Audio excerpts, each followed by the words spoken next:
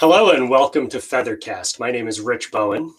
Today I'm speaking with Giles Sirett, who is on the project management committee of the Cloudstack project. And we have a number of things to talk about today, but first of all, thank you for joining me. No problem. Nice to see you, Rich. We've done a number of interviews in the past about Cloudstack, and I think people are generally familiar with what it is. Today, we specifically want to talk about your latest release, the 4.14 release. Can you give us an overview of what's new in this release? Yeah, certainly. So 4.14 is a major release for us. We do two major releases a year, which are our sort of LTS releases. In terms of headline new functionality, first of all, we've got a quite significant feature, which is an ingestion tool. We call it a VM ingestion tool. And this allows organizations to point at an existing VMware virtualized environment and suck that whole environment into a Cloudstack cloud environment. That's been driven a lot. That's been a big collaboration by lots of people in the community, but it's been driven a lot by a lot of people who are sort of reevaluating what they're using, not just for the classic cloud perspective, but what they're using for their virtualized orchestration. I mean, I'm not going to go into too much detail about, why people are reevaluating VMware, but, one of the key things that Cloudstack gives people is the ability to be sort of hypervisor agnostic. Mm-hmm. And we're seeing a general trend towards people driving towards KVM, and that gives them a stepping step to do so by bringing things into a Cloudstack environment. Other headline features, we've got a new backup and recovery framework. So one of the things with Cloudstack that as a project we're determined to do is to keep our scope pretty limited, right? Is to focus on what we do best, and that's the core orchestration around the virtualized layer. Over the years, we have a lot of service provider organizations use our software, and over the years, the only real backup offering we've had is sort of snapshotting based on the underlying hypervisor.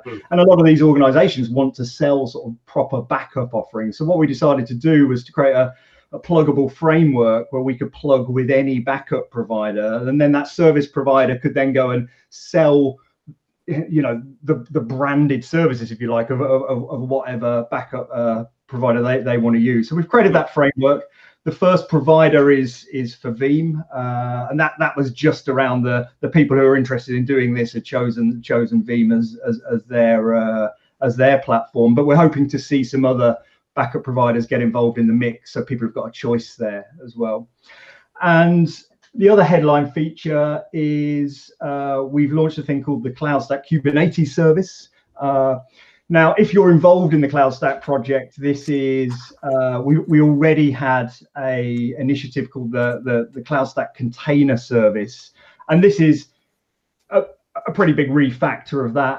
And basically, we launched the Cloudstack Container Service a couple of years ago, and this was about allowing Cloudstack to become the infrastructure foundational piece underneath Kubernetes or whatever container as a service offering. Like a lot of people at the time, as a project, we decided to try and keep that as open as possible so people could use whatever container orchestration they wanted. And then it just got to the point 6 months ago or a year ago where it's like, well, okay, we're going to double down on Kubernetes here. And an orchestrator like Cloudstack, we spend so much time debating, take with hypervisors, for example, we have to find a common feature set across that set of hypervisors so Cloudstack can support all of those hypervisors. And we saw the same thing or problem challenge, if you like, developing around container orchestration. And then somebody called it on the list one day and said, hey, everybody's using Kubernetes. Let's double down on that. But there's some interesting new pieces in that. And then finally, I suppose the biggest thing in the 4.14 release is we have finally created a new user interface for Apache Cloudstack. It was a project which had its own SIG, its own special interest group. We called it Project Primate. At the moment, it's sitting in its own repo on GitHub. And the interesting thing is Cloudstack has had a UI, I think it was designed in like 2011 or something like that, but it was actually quite a nice UI at the time. It fitted the use case really well. It was quite innovative at the time, and it's just stuck around. Unfortunately, it was a handcrafted URL, and it's got to the point sometimes people trying to build features in Cloudstack, it was taking them like 70% of their time to actually do the UI bit instead of doing the core bit. And it was starting to date. It was getting unmanageable. And it's quite interesting, actually, because a new UI in a community like Cloudstack, where it's we haven't got a big dominant vendor in Cloudstack. It's mainly from user organizations.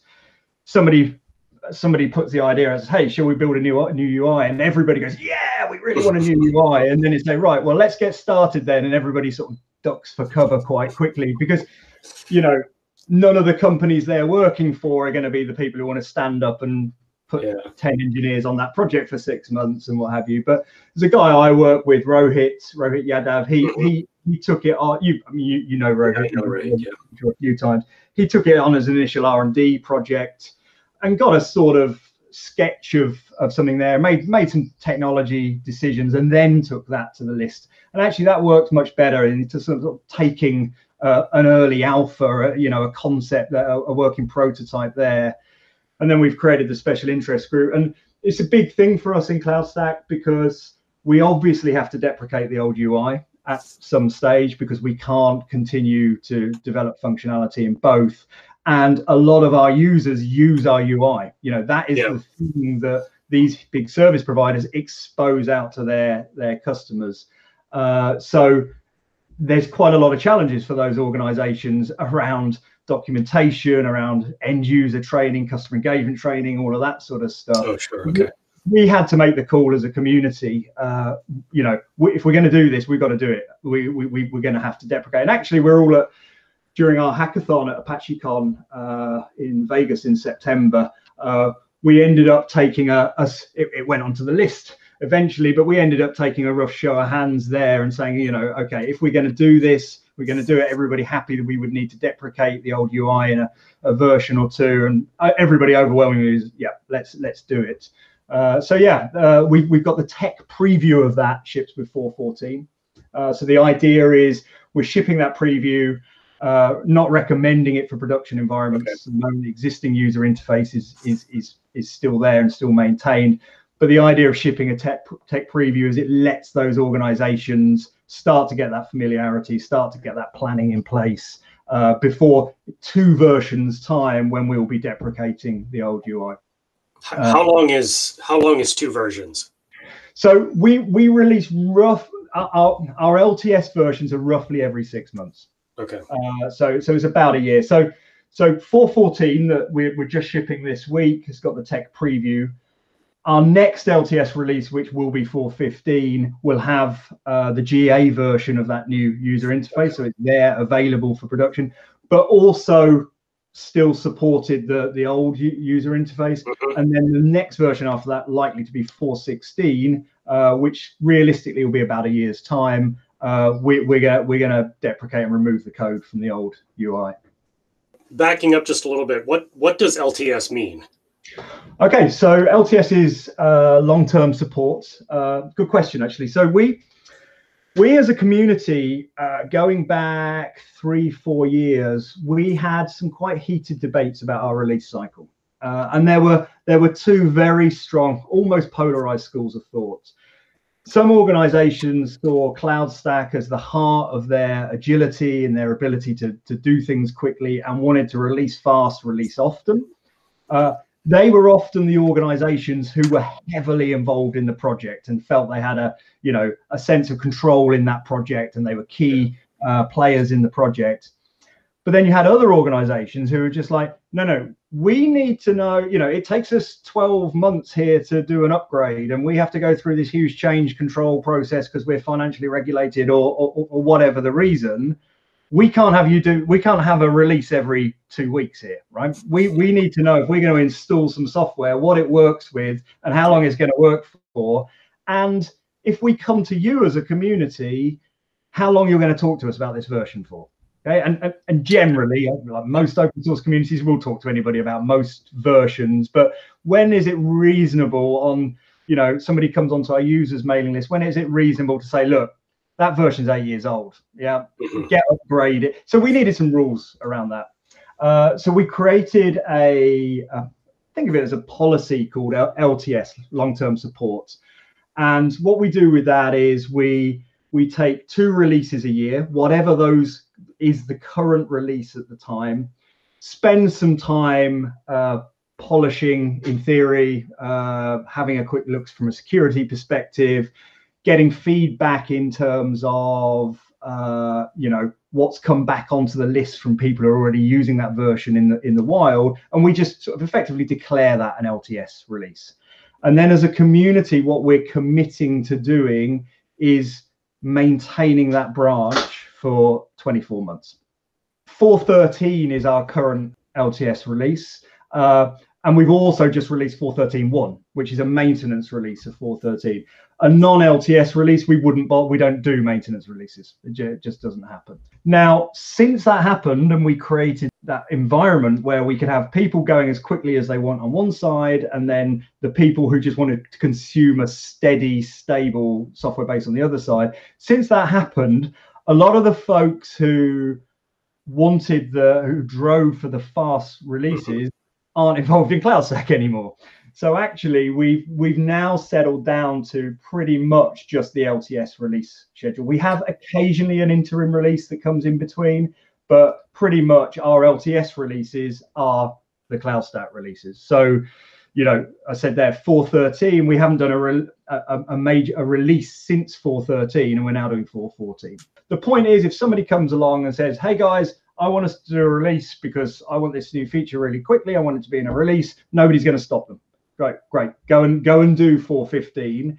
That's not going to be an LTS because we won't hoover up an LTS version until 6 months' time, roughly. Sorry, that's a very long-winded description. That's really useful because different communities mean different things when they say LTS, and that's very helpful information. Sure. I noticed on Cloudstack's Twitter earlier this week, well, maybe it was longer ago than that. Anyway, that Shape Blue is doing a number of webinars around Cloudstack. Yeah.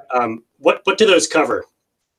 So we as a company, I mean, we as a company work in the Cloudstack community.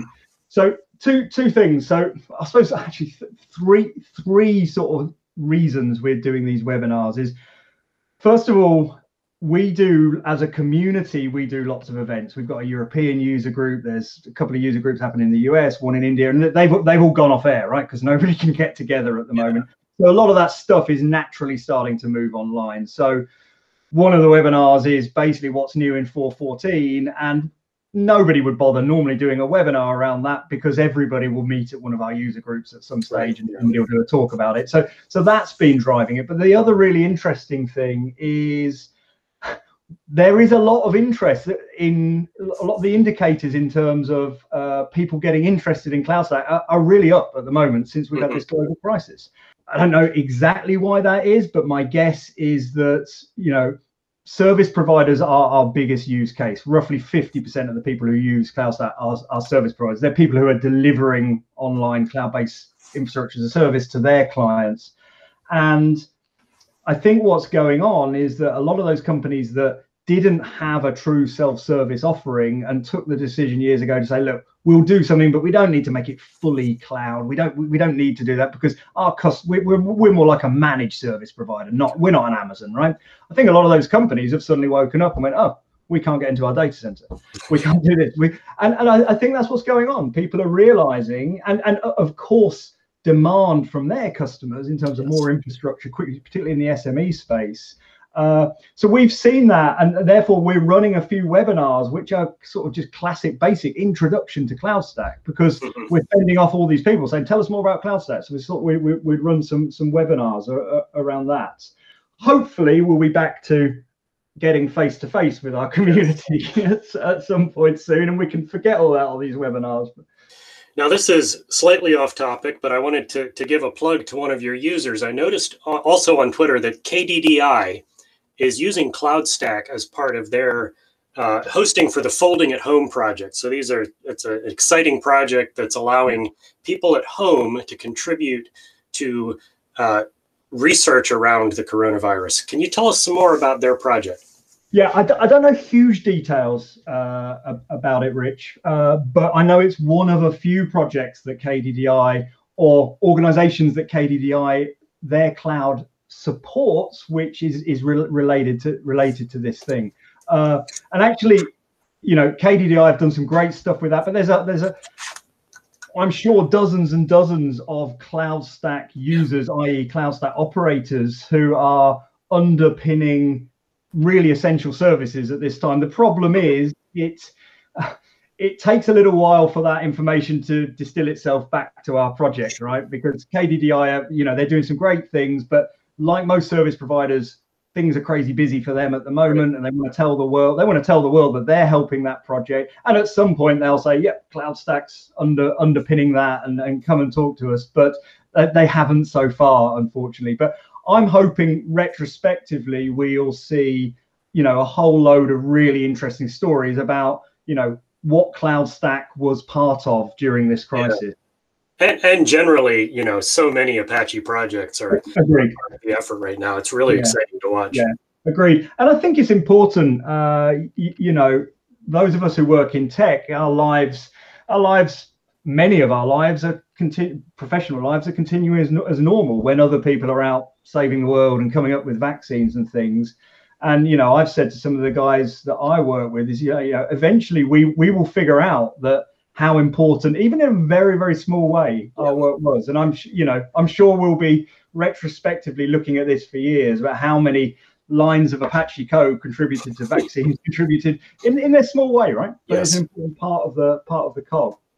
Well, thanks again, Giles, for taking time to speak with me. And folks, go out and try 4.14 and bring that feedback back to the Cloudstack lists, so we can make the next version even better. Brilliant. Thanks, Rich.